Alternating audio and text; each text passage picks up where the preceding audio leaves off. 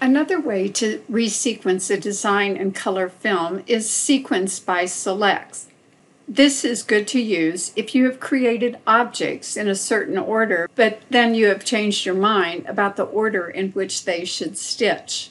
You will always want to decide on the stitch order before you do a lot of editing in the design, such as removing overlap. In this sample, say we wanted to change the stitch order so that the dark pink stitched first, then the navy, then the light pink, then the green, and the turquoise stitched last. By holding down the Control key, we can select the objects in this order: the dark pink, then the navy, then the light pink, then the green, and then the turquoise. Once they're selected, click on Sequence by Select in Color Film, and that will change the stitch order, rearranging the objects that are on top. The order will be changed based on the order we clicked on the objects.